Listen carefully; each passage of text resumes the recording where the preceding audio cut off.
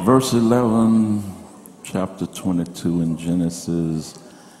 And the angel of the Lord called unto him out of heaven and said, Abraham, Abraham. And he said, Here am I. And he said, Lay not thine hand upon the lad, neither do thou anything unto him. For now I know that thou fearest God, seeing thou hast not withheld thy son, thine only son, from me. And Abraham lifted up his eyes and looked, and behold, behind him a ram caught in a thicket by his horns.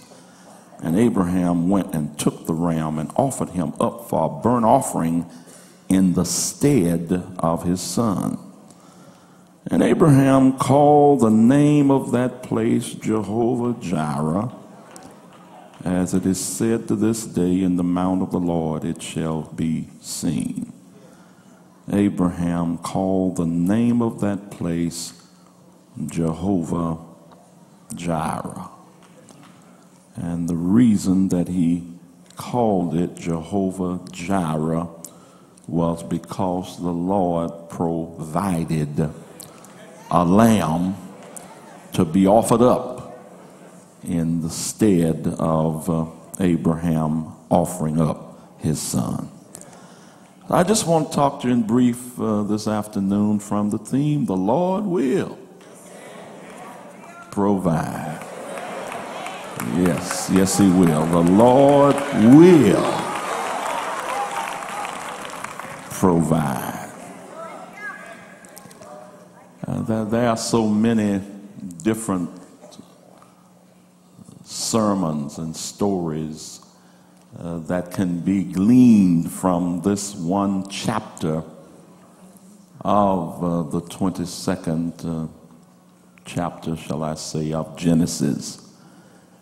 Because the whole ordeal, if you want to use it as Old Testament prophecy, even of the messianic sort, where God told Abraham to go and to offer up his son. There are many who argue to this day that the same place where Abraham tied Isaac to the altar was the same place where Jesus would later be crucified. The fact that the ordeal from the time when the Lord told him to offer your son, and when they left home going to the designated place for the offering, and by the time he got back home, it had been 3 days and nights. So even in the length of time when the son was really set free from the penalty of death, it pointed to the crucifixion, the death, burial, and resurrection of our Lord and Savior, Jesus Christ. And when you come to the point that when God rescued Isaac, it was because there was a ram caught by his head in the thicket. It is said that that thicket represented our Lord's crown of thorns, and that he died, Jesus did, the ram rather died in the place of Isaac, and Jesus died in our place. And to emphasize that point, when he came before Pilate, Pilate set forth two.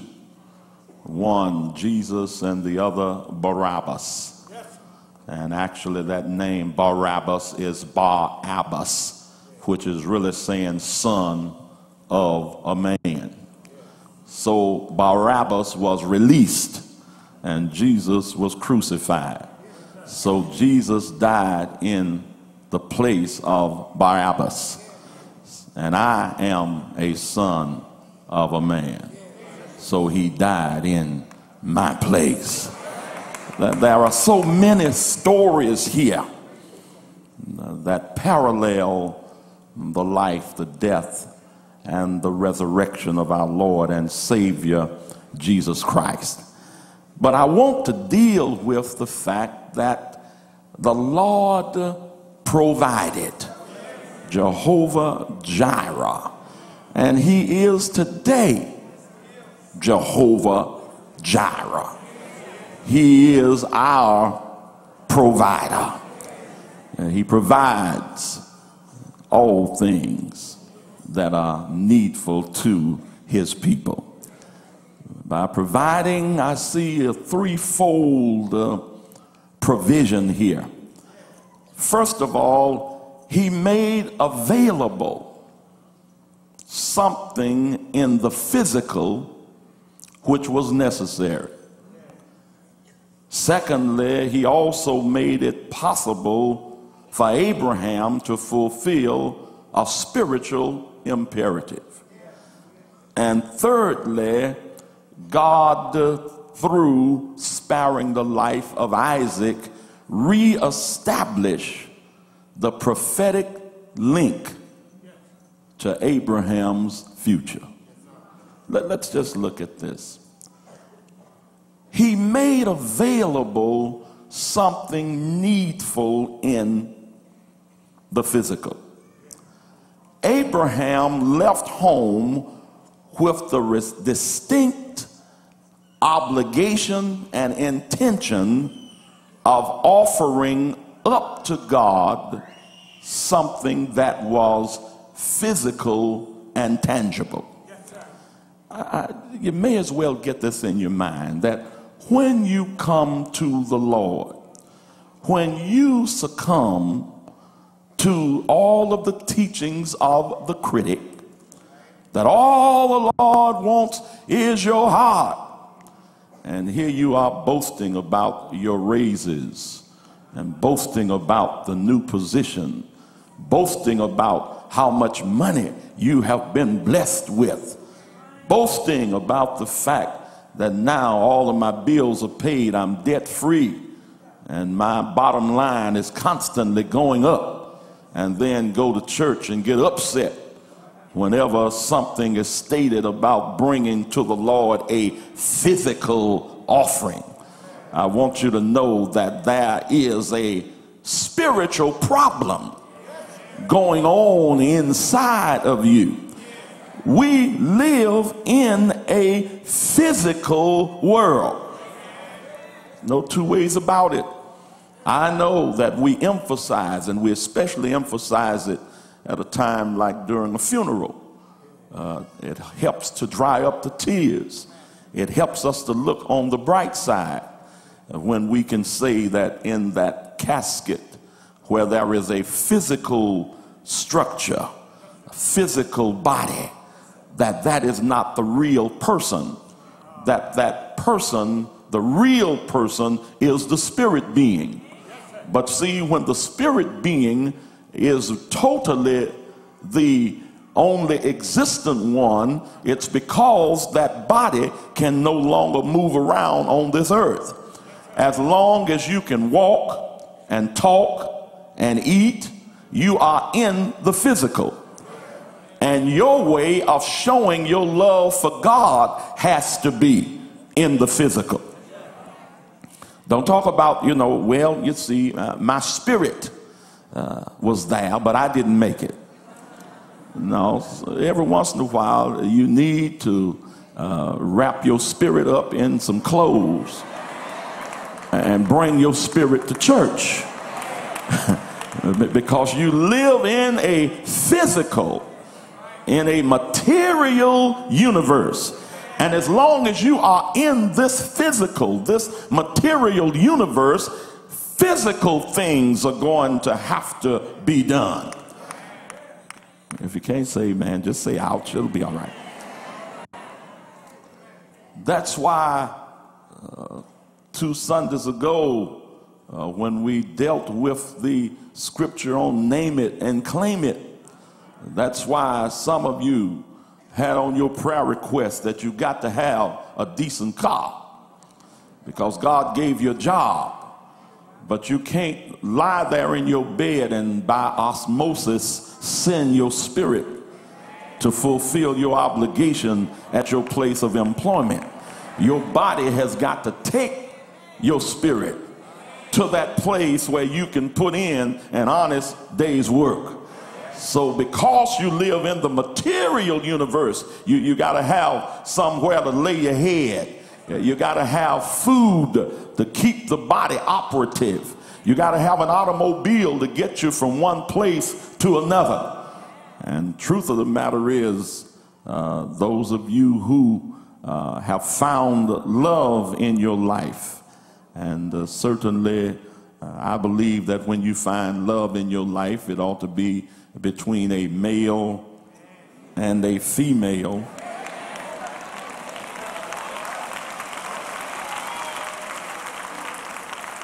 Because God made it where the male and the female in the act of marital love can create another life.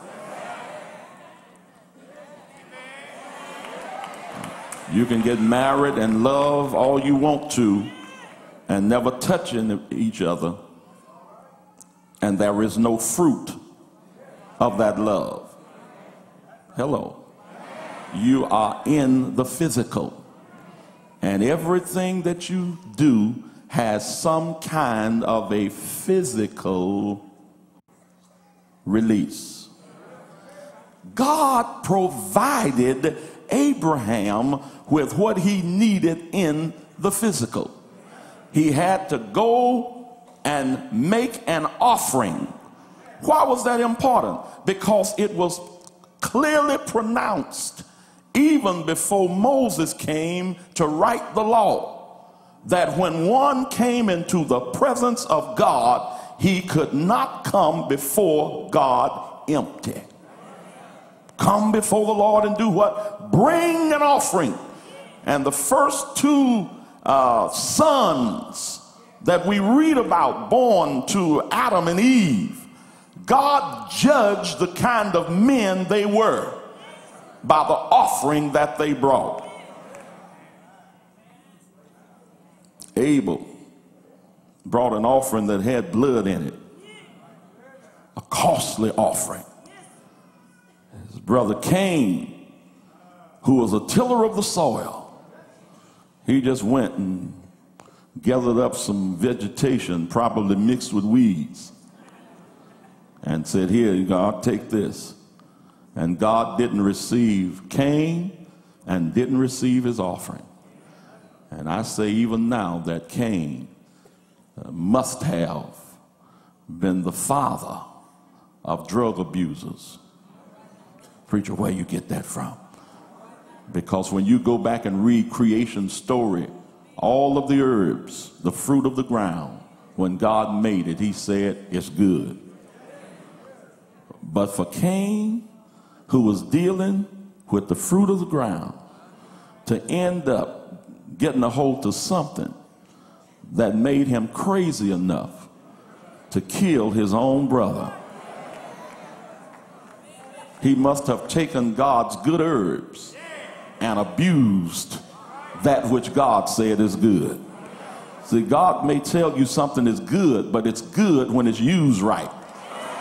When you abuse it, you mess up.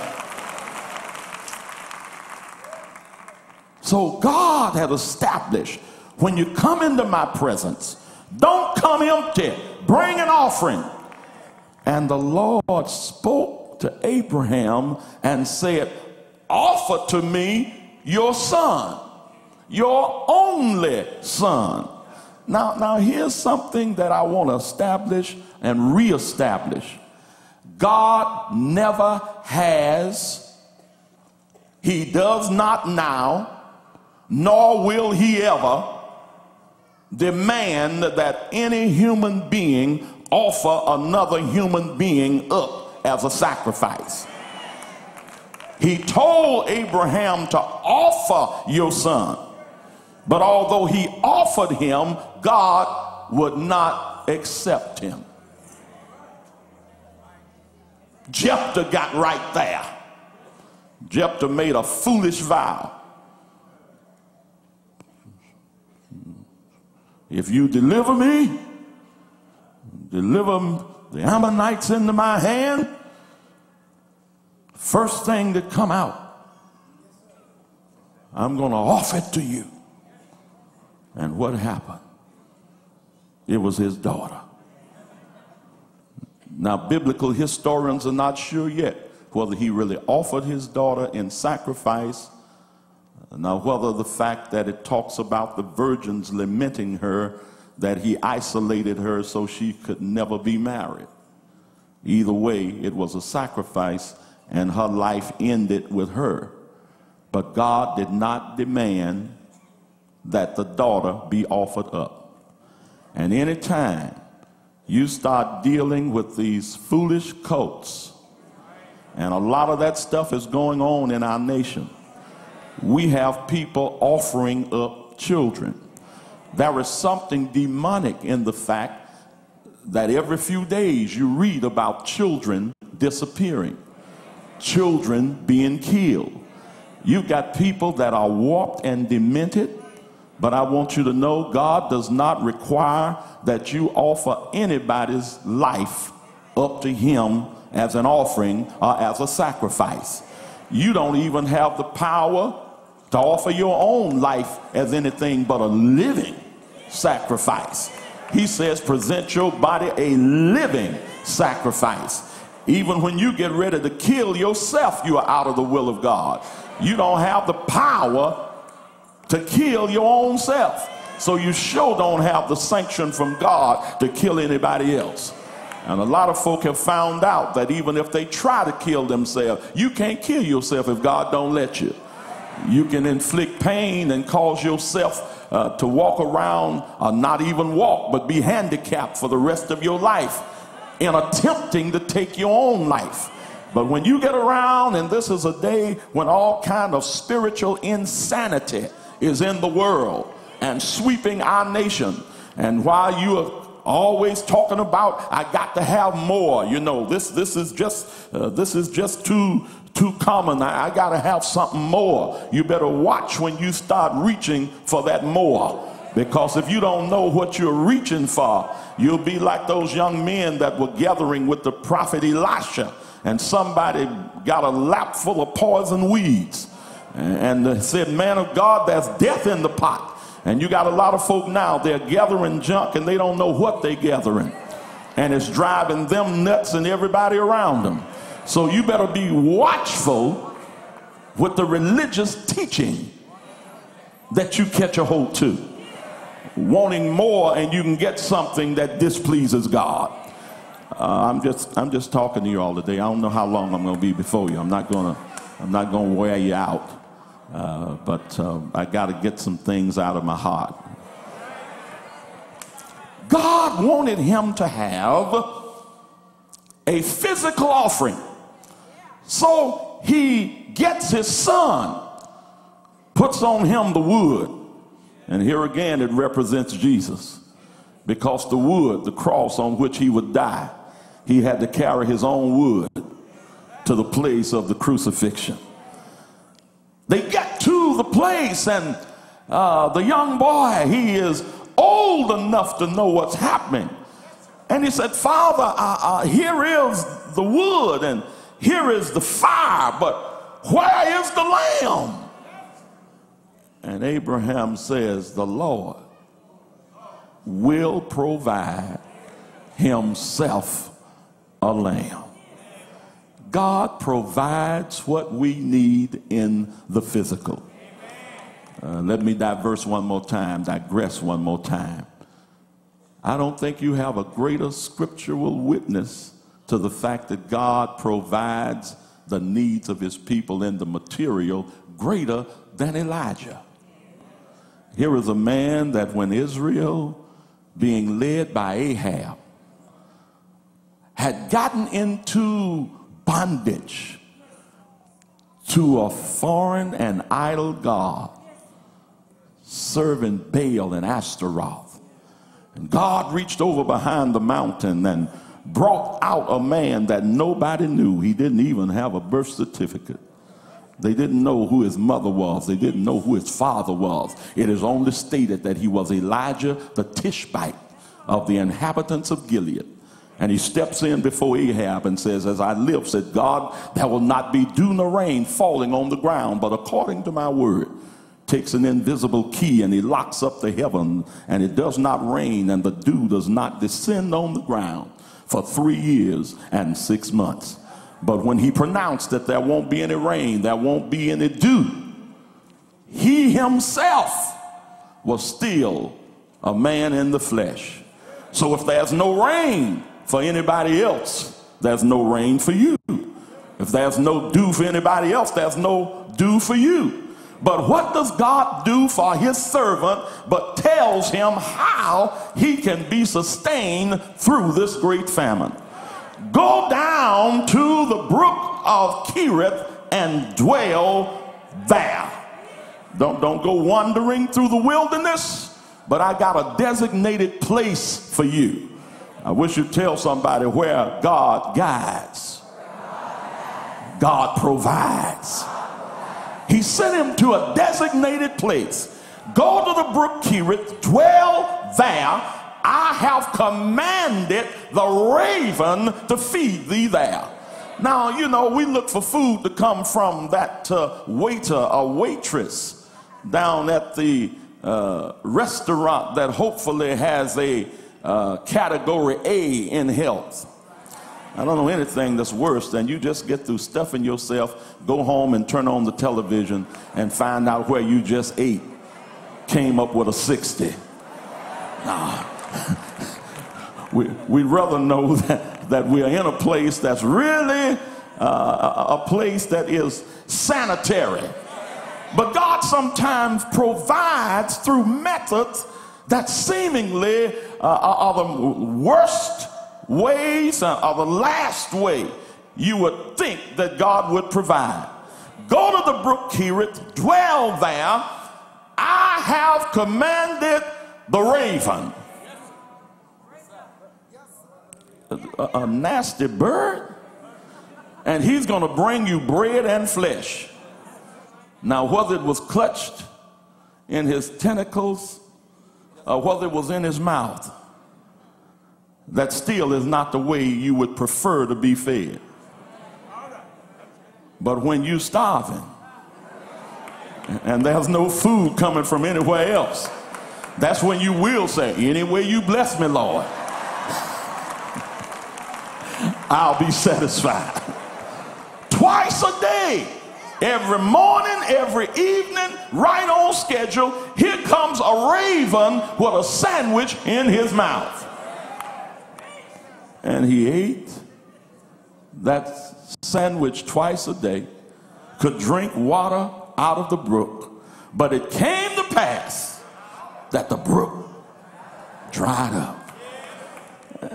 Now, he had sense enough to know when the brook dried up, God must have another designated place. The raven might keep coming with the sandwich, but if I don't have any water, I'm still at the wrong place. You got some folk, my God, they trying to drink water from a mud hole. You can't do it. As a child of God, you've got to have a steady diet of food from God's word. And when the place becomes so contaminated that all that's going on Sunday morning, Sunday night, midweek service, Bible study, is people are cutting one another's throat and people are fussing about what is and what ain't, if you let me say it that way, and the stream becomes too muddy to drink, something in you ought to tell you that it's time for you to move on. I've known people who stayed in a place that nothing was going forth from the word of God, but they stayed because they promised somebody that's dead and gone. I promised grandma that I wasn't going to ever leave this church, but baby, when the brook dry up, you better know where you can get some water. When the brook dries up, you got to know where to march to for the next meal. It came to pass that the brook dried up. And then God said, I'm still going to provide for you. Go down to Zarephath, which belongs to Zidon. And if you understand the psychology of that, here is another place that you wouldn't expect God to send him.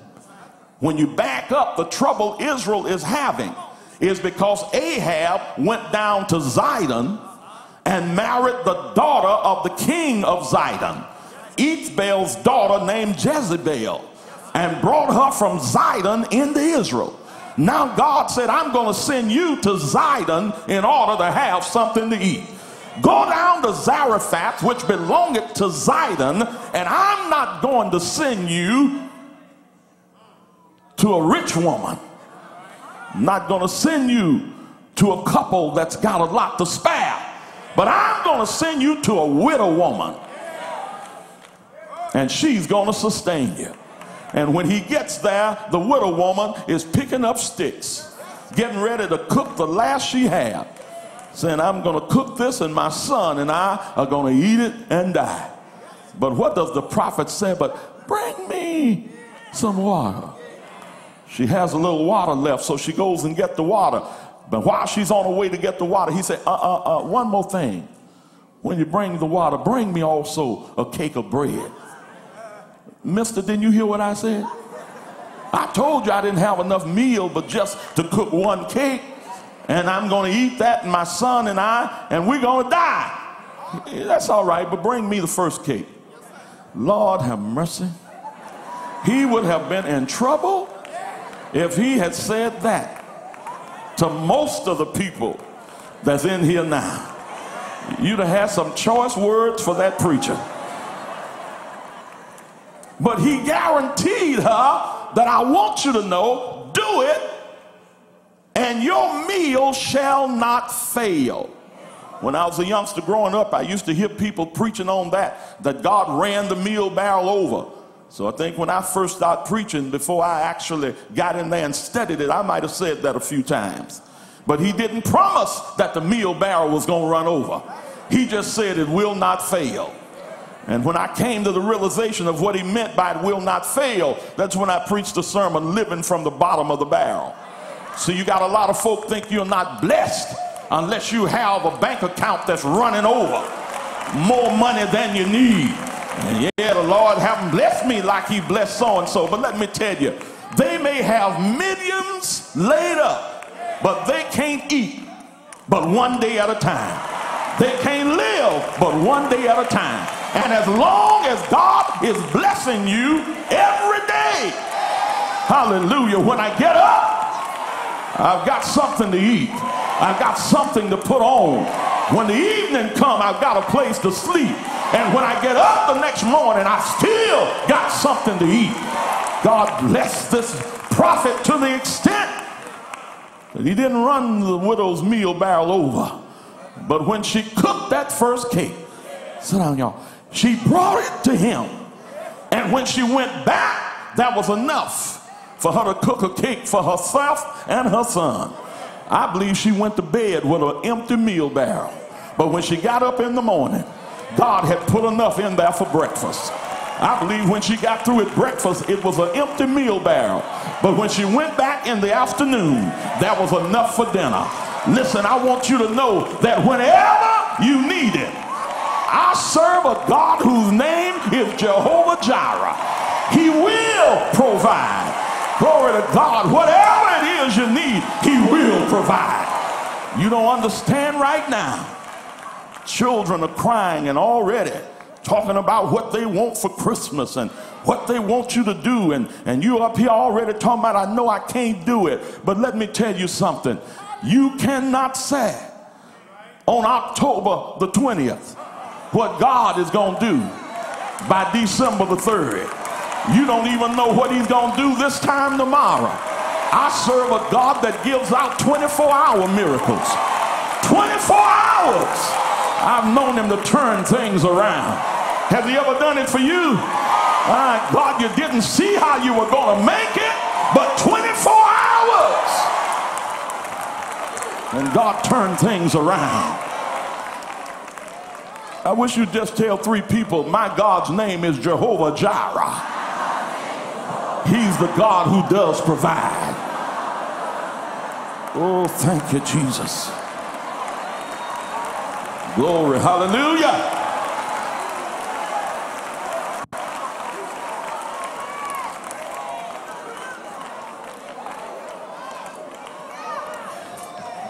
One thing, he made available something in the physical, which Abraham needed. But he also made it possible to fulfill a spiritual imperative. First, I talked to you about the fact that an offering, whether it's a check, whether it's currency, it's a physical thing. But although it's a physical thing, it serves a spiritual purpose. Whenever God said, don't come before me empty, and you come before God complying with what he says in Scripture, you're not only making a natural commitment, but you're also fulfilling a spiritual purpose. So God made it possible for Abraham to do something in the spiritual realm. And when you get into the spiritual realm, you enter the realm of things that are intangible. Physical things you can see. Physical things you can touch. But spiritual things are intangible. You don't see a spirit. I don't care if you were born with a veil over your face. You don't see spirit. I don't care if you are the seventh son of a seventh daughter. You don't see.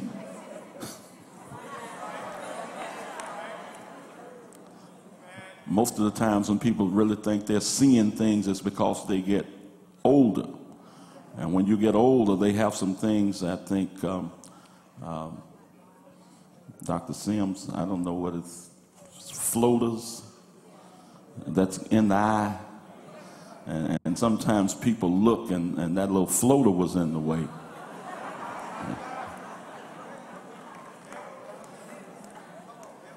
Oh, I saw my dead sister. No, you didn't. You saw a floater. Spiritual things are intangibles. But that is not to say spiritual things are not real. God is a spirit, but he's real. But in order that he could have a greater relationship between you and me, in Colossians, Paul says, in him, in Jesus, dwells all of the fullness of the Godhead bodily. So the Father is spirit, the Holy Ghost is spirit, but God had to come into our midst. So he empties his divinity into a bodily form. And you can't touch the Father. You can't touch the Holy Ghost. But you can touch Jesus. Because he's the only member of the Godhead that's got a body. Yeah. Spiritual things. God made it possible for Abraham to fulfill a spiritual imperative. Something that exists in the realm of the intangible. Some of you are in the midst of spiritual warfare. Oh yeah, you don't understand why it looks like that same spirit that you have to fight with at home. You get to the job and it's another person, but it's the same spirit. Or maybe you go to the classroom and you run into that same spirit. It may even be in your neighborhood, you keep running into that antagonistic spirit, that accusatory spirit. Different people, different names, different locations, but the same spirit. And when you are in the midst of spiritual warfare, it brings about temptation. Sometimes you're tempted to say, I ought to give up the fight. You're tempted to say, I'm destined to lose no matter where I am. But Paul says there in 1 Corinthians 10 and 13 that even when you're in the midst of spiritual warfare, there has no temptation taken you, but such as is common to man. When the devil is testing and trying you, The one thing he wants to make you believe is that you're isolated, that nobody has ever gone through what I'm going through. I'm going through this and nobody. I look down the street, that couple don't go through what we go through. Sometimes they're just better hypocrites than you. They come out of the door smiling and you come out frowning. And you'd be surprised to know they got a smile on their face and what they're going through is much worse than yours. No temptation has taken you but such as is common to man. Anything you go through, somebody else is going through the same thing. But God is faithful. Oh my God, people may not be faithful. Your own blood relatives may not be faithful. Your best friends may not be faithful. But God is faithful. And his faithfulness dictates that you will not be tempted above that which you are able. Tell somebody, if God lets it come on you, it's because he knows he's given you strength to take it.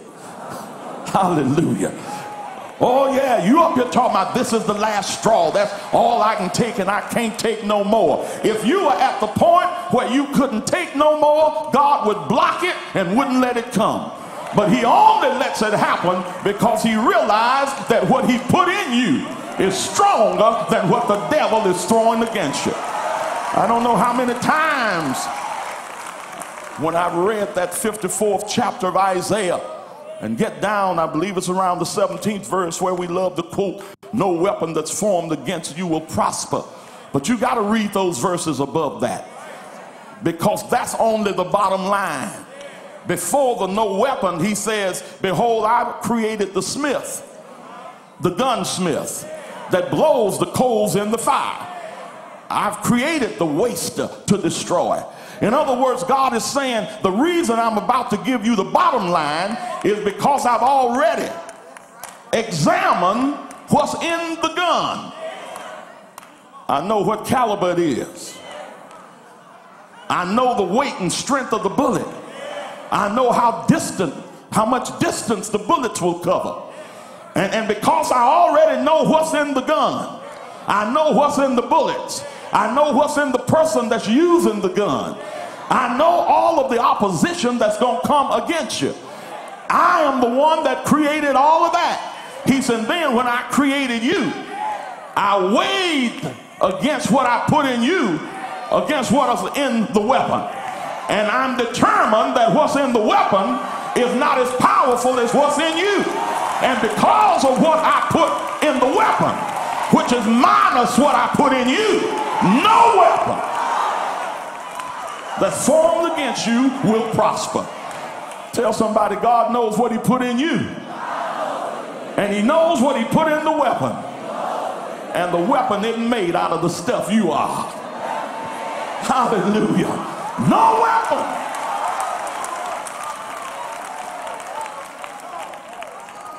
Oh, let me hurry up and get finished. That's right, this is Communion Day.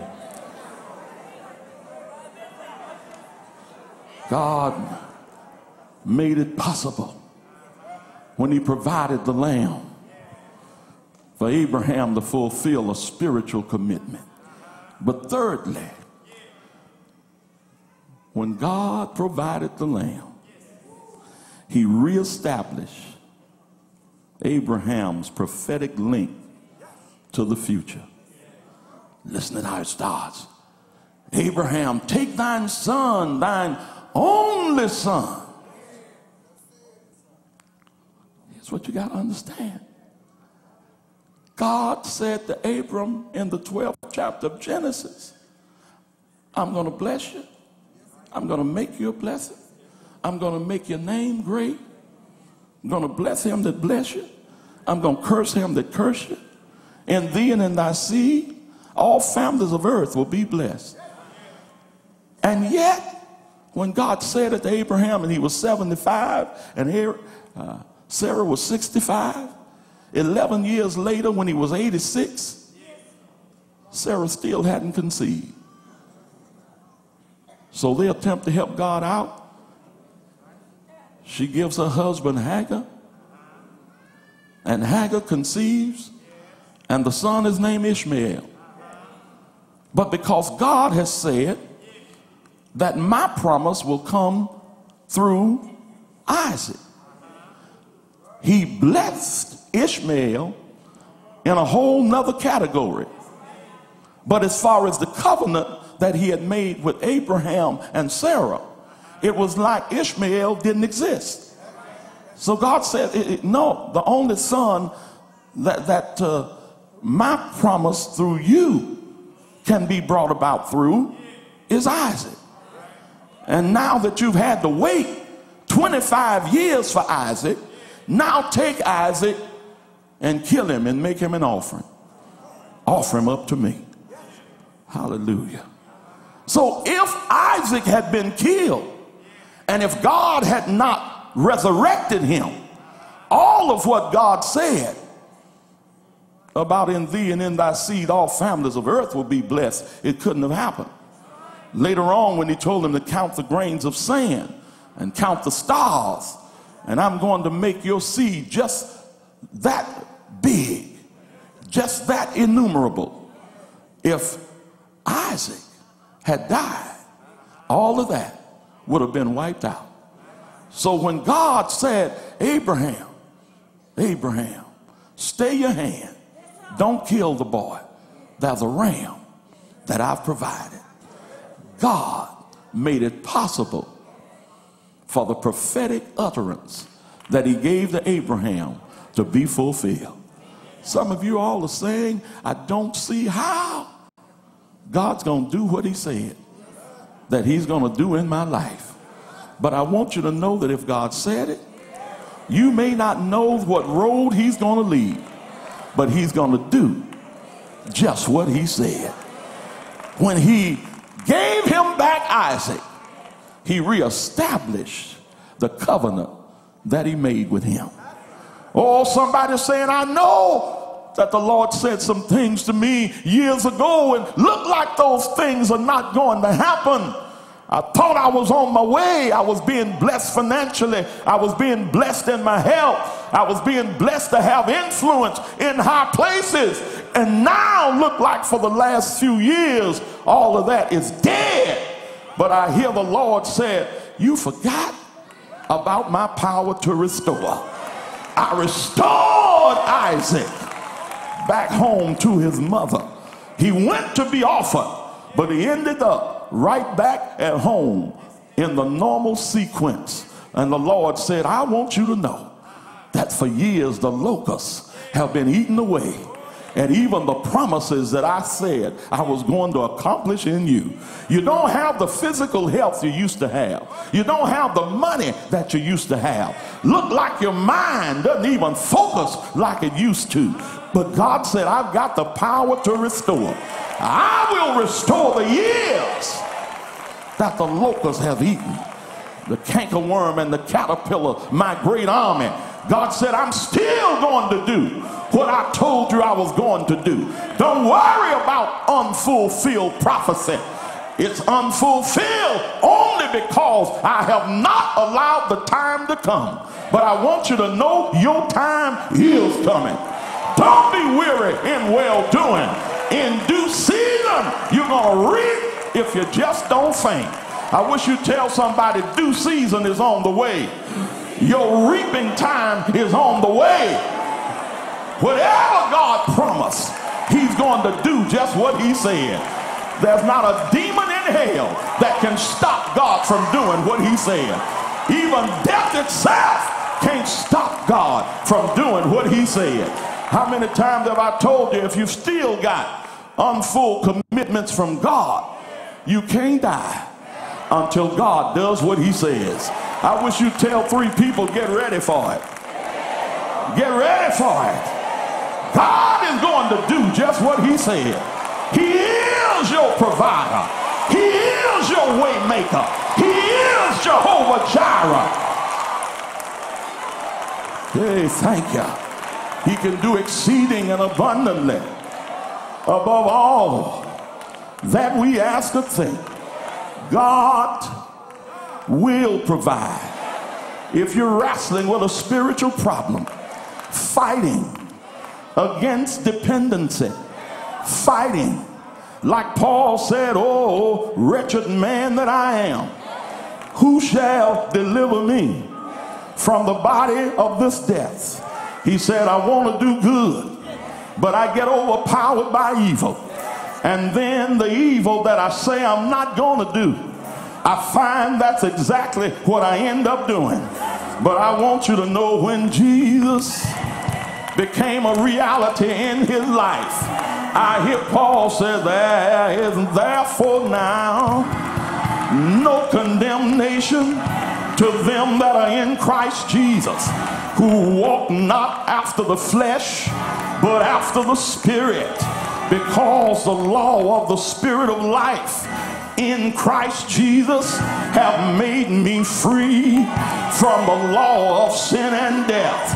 I want you to know that whether it's physical or whether it's spiritual or whether it's prophetic, whatever you need for God to fulfill his work in you, the Lord, he will provide. You up here talking about what I can't do. I don't know how to do this. I don't have the strength to do that. And look like I'm just stuck in the mud and can't go no further. Quit worrying about yourself. You don't have the power to even make your dreams come true. I don't care how the positive thinkers tell you that you can do it. You can only do it when God is on your side. For Jesus said, without me, you can do nothing. But I hear him say, I can do all things through Christ that strengthens me. When I got Jesus on my side, I can run through troops. I can leap over walls.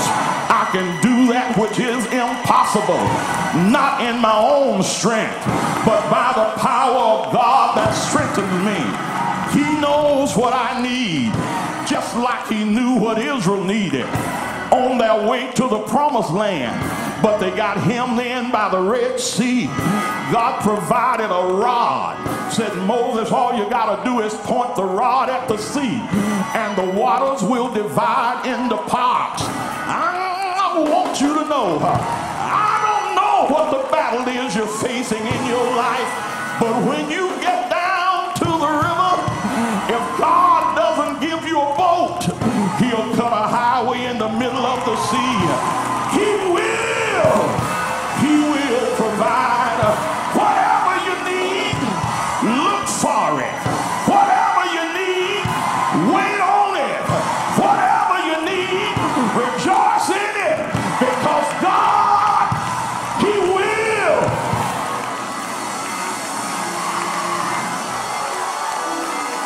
Woo. Anybody in here ever tried him? And you know he's a provider. I'm through. I'm stopping right here. But just tell 3 people, he is a provider. He is a provider. He is.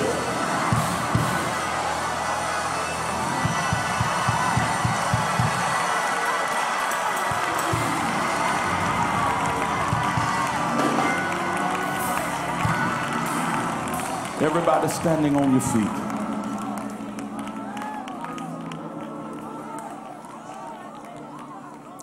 Hallelujah.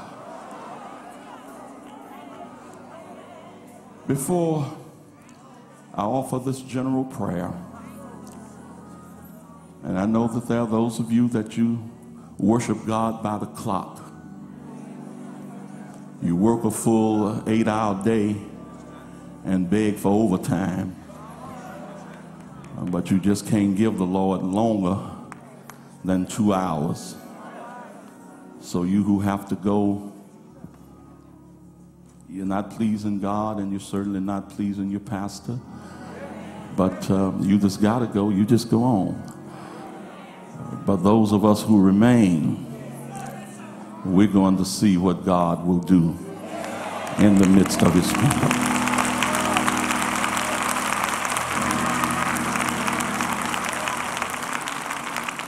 Somebody in here today that's trapped. You're trapped on the other side of a Red Sea. Not the Red Sea that Israel crossed over, but your sea is a sea of chemical dependence. You're trapped in sin, but I want you to know God has provided Jesus to be your way of escape. If you're here today and you don't know Jesus, don't put it off another moment, but make your way to the nearest aisle and come here right now. Bless you, my brother. Stand there and face the front. Stand right there. Stand right there. Bless you, my sister. Come on, the Lord is speaking. All over this building. Come here. Come. Lost in sin, but God has provided a way of escape for you. Thank you, Jesus. From wherever you are, come here right now. Don't worry about who's not moving. If you make an effort to get out of your road, the people there will gladly let you out. Thank you. That's it, saints. Keep giving God the praise. Come on, keep giving him the praise. Glory, hallelujah. Bless you, Reverend Wardell Johnson. Hallelujah. Thank you, Lord. Thank you, Lord. Don't stop praising him. Yokes are breaking while you praise him. Jesus breaks every fetter. Jesus breaks. Come on, come on, come on. Hey, thank you, Lord. Woo!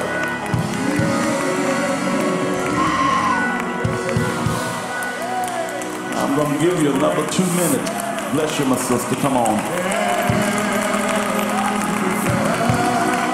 At 25 more of you, God's calling you to come here. Jesus breaks.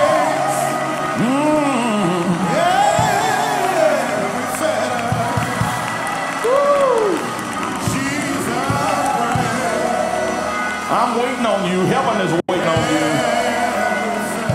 Bless you, my brother. Come on. Hallelujah. Bless you, young man. Hallelujah. That's right, my brother. Come on. Hallelujah. Woo. Come on, my sister.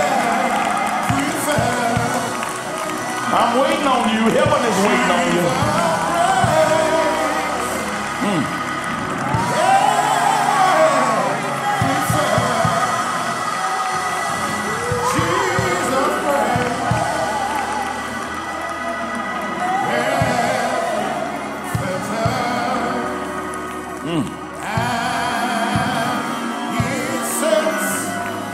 Oh, hallelujah.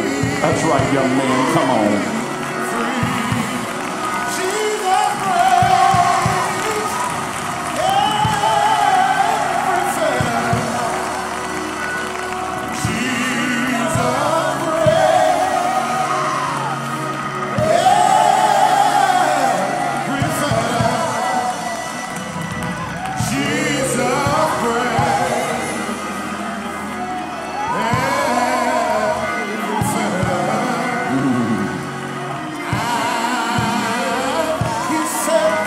Praise God.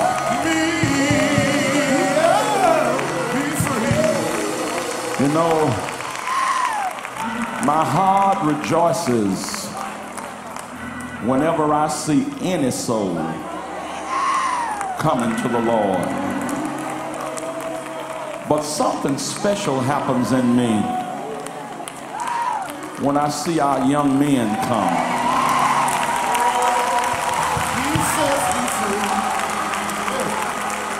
Satan has so many tricks for our young men. When you read up on the history of Israel, when they left out of Egypt, Sihon, the king of the Amorites, tried to stop them and couldn't. Og, the king of Bashan, tried to stop them and couldn't. They got to the borders of Moab, and the king of Moab hired Balaam to come and curse him. But God wouldn't let Balaam curse him. Every time he opened his mouth, he blessed him. But when you keep on reading, you get down about 2 chapters lower, and Israel still messed up while they were camped out at Moab. Because although Balaam couldn't curse them, evidently he gave the Moabites the secret. And the Bible said that they committed whoredom. They got involved in sexual sins. And Israel still got defeated. Not with a brute army, but with their own weaknesses. We've talked about the days prior to the civil rights movement and how we marched, and we got to the lunch counters, and we can ride anywhere on the bus, and all kind of things, gains that we think we made from the civil rights movement. But after the civil rights movement was over, we looked up and we had lost our young men. They're able to go to the lunch counters and able to go anywhere. But all of a sudden we found out we had a generation, and this is about the 2nd generation of young men who don't want to be men. They get married and they don't want to support their wife and children. Increasing in homosexuality. And the harder you preach against it, the more they switch, the more they turn. And Satan himself is rejoicing because we are a race almost becoming extinct, because we got more young men in jail than we have in college. And when I see young men that's willing to step away from the game, willing to step away from the norm and say, I'm going to give my life to Jesus. I don't know what it does to you, but something on the inside starts rejoicing inside of me. God can take these young men and make them as busy working for Jesus as Satan wants them in the streets, and they can help turn this thing around. Young man, don't you let nobody fool you. Right now, you are doing the most productive thing that you could do in your life. Coming to Jesus, he gives you power to live a new and a victorious life. I'm going to step down and shake hands with all of you, and then you're going to go with Elder Eddie Amos, and he's going to instruct you. That's all of you, male and female. But let's say if there's anybody else that want to give your life to Jesus, step to the nearest aisle and come here now. There's some more of you, and I know you're here. And while they're coming, you that's already saved and you want to make this your church home, you come on down too. Hallelujah. You're already saved, but you want to make this your church home. Come quickly. You got just about 20 seconds. If I see you moving in this direction, I'll wait on you. Hallelujah. Coming to be saved or coming for membership in this church.